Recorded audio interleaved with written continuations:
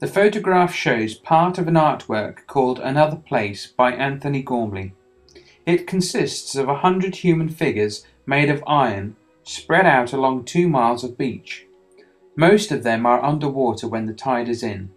The substance in the air, water, sand and iron contain different types of bonding between their atoms.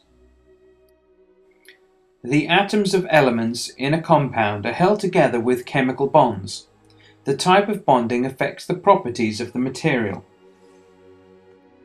Ionic bonds form when a metal reacts with a non-metal.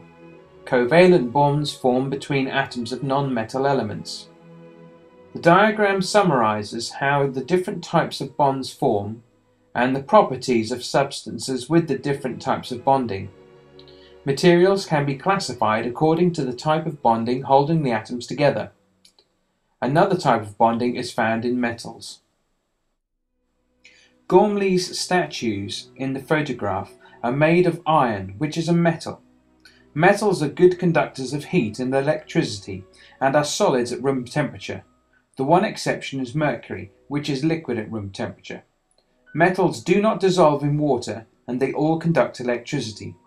Metals are also malleable, as in they can be hammered into shape. The atoms in metals are held together by metallic bonds. This gives metals different properties from other types of substance.